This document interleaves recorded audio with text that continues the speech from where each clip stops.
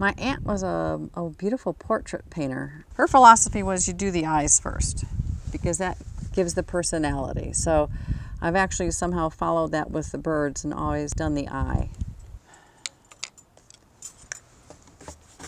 I love the simplicity of it, and I love using a lot of negative space because I feel the negative space defines the object that you're looking at in the piece. We had a tragedy happen to us. My daughter's godmother died of cancer.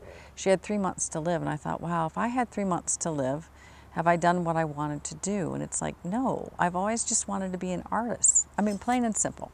So I closed up my gallery and I started to paint and draw. But I've always been enamored with Asian art, ever since maybe 3rd grade when I was given a book on the Tokyo Museum of Art. I always thought simple was better. I just started painting interiors and fruit, and that led to birds because of my love of birds.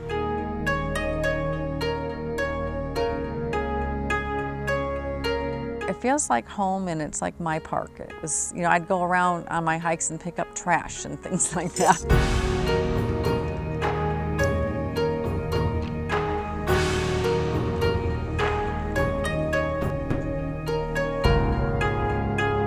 When I was hiking one day, I was using a pine tree as a balance, and I had a yellow warbler land on my shoulder. Then it kind of looked at me like, oh my God, you're not a tree. And it took off. It was wonderful to finally be able to just take the time, since I'm always painting in the studio 5 to 10 hours a day, to relaxing and just hiking and actually seeing the birds more in their environment.